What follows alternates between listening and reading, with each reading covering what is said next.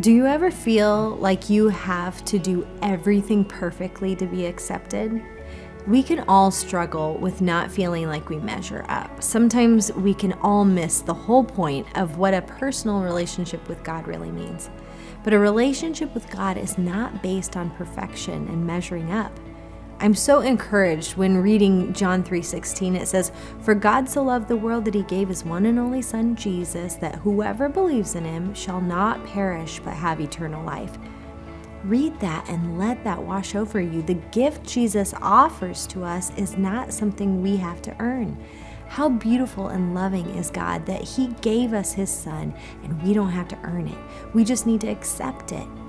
I've realized in order to completely have an authentic love and healthy relationship with God, it's important to know the truth and the gift we have in Jesus.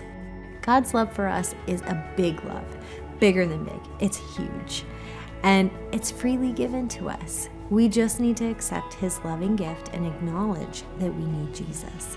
Knowing all Jesus has done for us prompts us to want to live our life like he did, with great love. We won't be perfect and we won't always get it right, but that's okay because perfection isn't required, just God's grace and our faith. I hope you can find comfort in this and it helps you as you walk and grow in your personal relationship with our Heavenly Father.